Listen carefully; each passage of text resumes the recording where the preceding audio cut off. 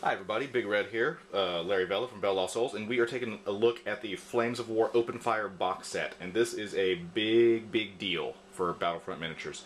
For any of you guys who follow World War II historical, they've had over the years a couple different starter box sets to kind of get you introduced to the rules, but they were fairly small affairs. It was a couple dice, you know, the rule book, and tanks mainly. It's what it's been.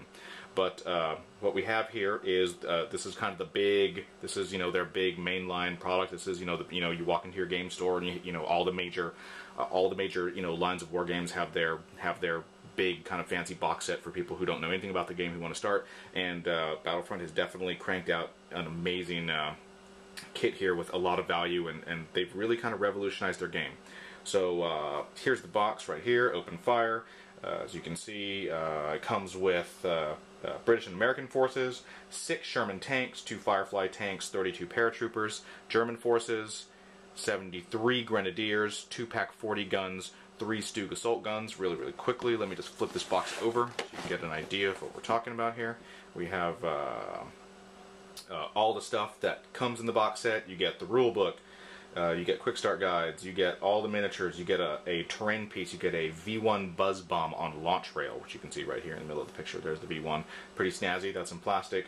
Objective markers, dice, army tokens, everything. You get, you know, as they kind of make sure that you see here, this box contains all the miniatures shown in this photo. So you get all of this stuff, and they're all in plastic.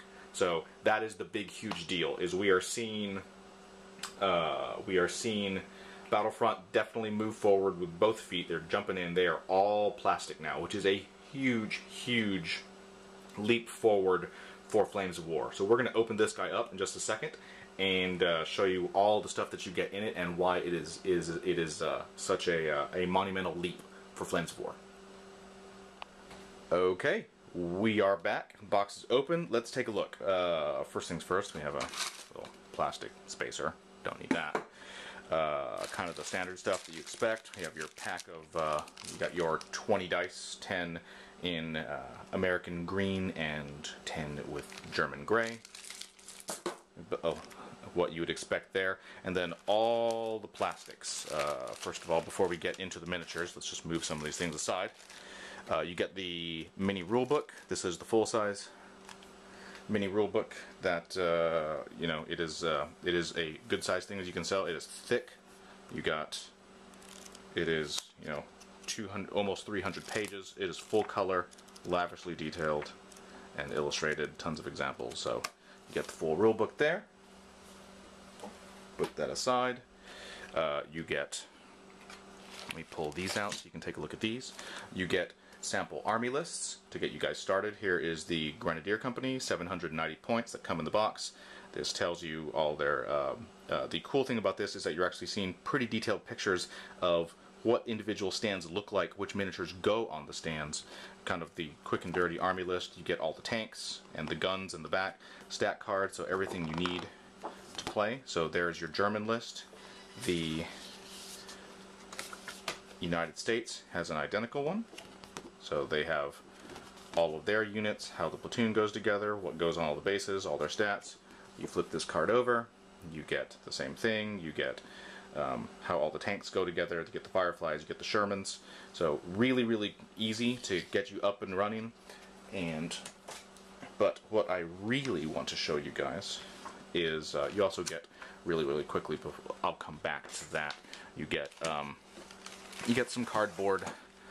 Knockout terrain, you get objectives, you know, you get just kind of some standard tokens that, you know, you would expect from this kind of thing. You get some cardboard woods and markers to use for your miniatures for actually playing the missions, and you know, it gets you started.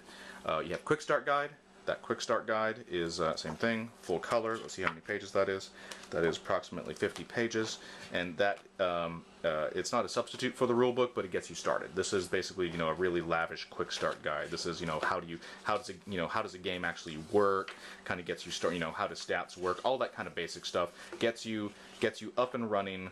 Big pictures, you know, kind of standard situations, and one very simple standard mission.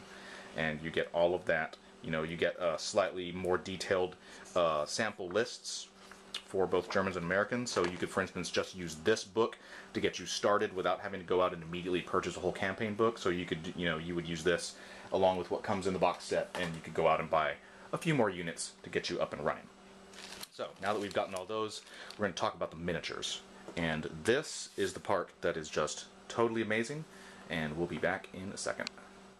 Alright, let's dive into the miniatures. So, before we really get into the miniatures, first we need to talk about what it has been like forever, effectively, to do infantry and vehicles in Flames of War for years and years and years. Normally when you would buy a squad of a platoon of infantry in Flames of War, what you would get is you'd buy a blister pack or box set, and you get, you know, standard kind of plastic clamshell, and in that clamshell you got a whole bunch, like 40 plus little guys. They were about yay big. They were metal. They were all white metal. You got a whole bunch of them. They were in different poses. You had to look at them really carefully. There was really no identifying, you know, icons or symbols or anything on the guys. You had to kind of look at every guy and figure out what is this guy supposed to be. So there'd be guys who were running and guys who were kneeling and guys firing rifles and guys firing something that maybe was a rifle or maybe it was a light machine gun. You couldn't quite tell. And is that a sergeant or is that an officer? But it was, you know, it took a little bit of skill. Then that platoon, that blister pack would also come with a whole bunch of bases. Those bases would be of the proper size for your men, for the platoon, but they were completely plain. They were just slick plastic, they were featureless. So, you know, learning to assemble infantry and build your platoons was definitely one of the primary skills of assembling the Flames of War army. You would have to understand from your army list exactly what your platoon looked like. How many squads it was supposed to be, how many bases it had to be on. You had to know, do these bases need 4 guys? Do they need 5 guys each? And then you would need to know, you know, within each one of those bases, do I need so many guys, you know, no more than 1 guy per base has a machine gun, maybe 2 guys per base have a machine gun. So there's all these little kind of internal rules that you need to do, and you have to figure that out on your own.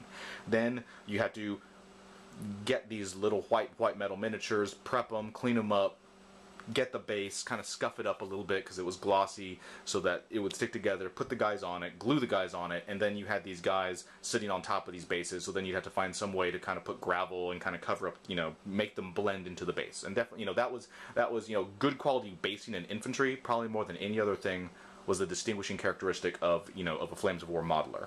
Now, we're going to take a look at this. First of all, you get this amazing little fold-out here. So, let's look at this fold-out. We'll start with the German side. So on the German side, we're looking at a pen. So first we have the Stugs, which are in plastic. You get 3 of these. Here's the assembly guide, how all the pieces go together. It's all plastic. There's no resin. There's no white metal on these kits. It's just you put them all together. They look good. Boom, you end up with a tank. So that's cool enough, and we'll look at those later. The big deal is this. Look at how this infantry thing works. First of all, they're telling you, here's an example of a gun. So the gun is going to be made of these pieces. It's going to go together. It assembles like that. You put it, and then it comes with these exact crewmen who have these little symbols, you know, GC, gun crew, I suppose. GC, GC, GC, GC, and it makes that. Here's a command team that comes with, you know, these 3 guys, an officer, an RO, and an N. There you go. That makes this Command Panzerfaust SMG team. And they do this for all the squads. So you know how to build, you know, here's a Grenadier squad. That Grenadier squad is going to have a squad of 5 guys and a squad of 4 guys. And it's going to look like that and look like that. And tells you exactly how to do it. No fuss, no muss. Now the issue is, what do all those things mean? So you're looking out that and you're already... So here's a little guide of what they mean: officer, radio operator, Panzerfaust, Panzerschreck, so you MCO. So first of all, you understand what all these things are, so it's easy to get to find your guys and put them together. But there is an American side as well, but you know, it's effectively the same thing, except there's the instructions on how to do the cool buzz bomb objective marker, which is kind of neat. But we'll put that aside. But the big deal is, let's take a look at this. And this is the single thing in this kit that, if anything brings Flames of War firmly into the 21st century, it is this. Take a look at that. I'll hold this guy sideways so you can take up the whole picture. Let me move this aside really quickly so that it's against the background. I will bring it back. So what you have here, let me zoom this camera in just a second. So this is a brand new German infantry frame in plastic. So flip this guy over right there. There we go. And what we have here is on one frame, you get the entire platoon. There are 2 of these frames in this kit. So there's a huge amount of guys on here. You can tell there's, probably about 40 guys on there in all their various poses. They're very, very crisply detailed.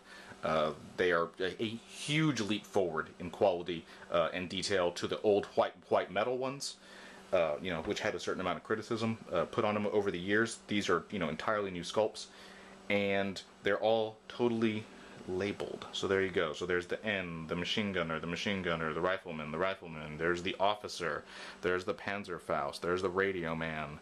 And it just goes all the way down. So it is now, here's a 2-man machine gun team. They're kneeling, and that previous instruction pamphlet, said exactly how to put these together. So think about from just a point of view of how much simpler it is for you to buy a platoon now. Now, if you want to go into a store and upgrade your army and add infantry, you're just going to go and you're going to buy something that has, something like this on it in the days ahead, which is just just orders of magnitude easier on you as a hobbyist.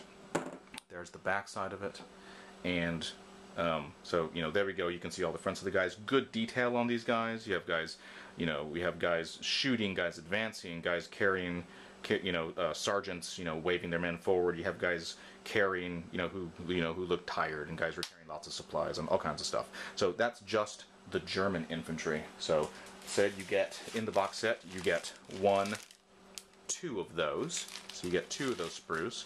That takes care of your German infantry. We'll go to the next thing. There were those 3 Stugs. Those are the tanks. And so you get 3 of these frames. There they are. Right there. You can see. Put that right there. And all these, same thing. You get the 2 sides, the top, the base, all the little top details, the gun, equipment. So there's the back side of that. There's the Stug, so you get 3 of those. Moving on, we're just going to be going through all these because there is so much stuff in this kit. Next, we have the guns. The guns are interesting. The guns have the crewmen for the guns are on that big platoon sprue that we showed you, but there's an individual gun right there with all the pieces on it. You also, and this is the first time that we've seen this, the guns have, you get, that's an example of what I was talking about before, you get a base. Now this base, if you notice, let me move it over here so it's not quite as glossy, has the little holes already in it, which is cool. So that is where your crewmen are going to go. Most artillery bases, in this case, there's a few extra holes that are, you're not going to have enough crewmen, so you get these little metal markers which have little crates and ammo things that you can use to fill those holes. And now, because those holes are already sunk into that base when you put the infantry on them, and you put these little markers, it's really, really easy now to just kind of put some, a little bit of paint, some static grass, and you're going to have really, really nice results. So, once again, huge, huge leap forward compared to the old method of basing in Flames of War. Just for fun, really quick, there's the, what I'm sure is going to be a very, very popular little sprue. There's the cool objective piece that comes in the box set. That is a V1 buzz bomb, German on a big giant launch rail, which is just, it's, I'm happy to see that, they went through the trouble of making this as opposed to just putting in, another cardboard token that said super objective. So I'm all for cool little neat characterful World War II things that bring you into it. And let me take a quick break, and then we will show you the Americans. We are back. Let's take a look at the Americans. So, starting off here with Shermans. Same thing, all plastic Sherman. Tracks, turrets, you get your gunners, the cupola, 50 cal, barrels, bottom of the chassis, flip this guy over. Top of the chassis, all the details, all plastic, little baggage pieces here. It's a nice, cool kit. You get 6 of those, so there's your 6 Shermans. You also get 2 Fireflies, which we will put here with their, which is effectively a variant of the Sherman. It has a slightly different turret, as you can tell. It has a big, longer barrel. Same thing, sides, chassis. Flip that over. You get top of the hull. You get baggage and all kinds of neat stuff to accessorize your kit. You get 2 of those. You have a grand total of 8 American tanks. And the thing that I kind of wanted to show you, that we waited to the end to show you, and that is the bases. So, and the bases are, as I said, are a big deal. They are a huge improvement over what existed before. You get all the bases that you need for all the different stands. As you can tell, you get small command bases. Those have 3 little holes in them. You get standard infantry bases in different variations. So you get different kind of patterns in them. You get ones here with 4 guys in it. You get 4 guys in it. You get 5 guys. You get 5 guys. They're all slightly different. So you're going to have a neat amount of variation for basing your guys. Everything is ready to go. Those holes are already sunk in there, which are going to be a good fit for when you drop the little bases of the plastic guys in there. So, overall, pretty amazing kit. Let me put all this stuff back together, and then we'll look at it all in whole and talk about the price.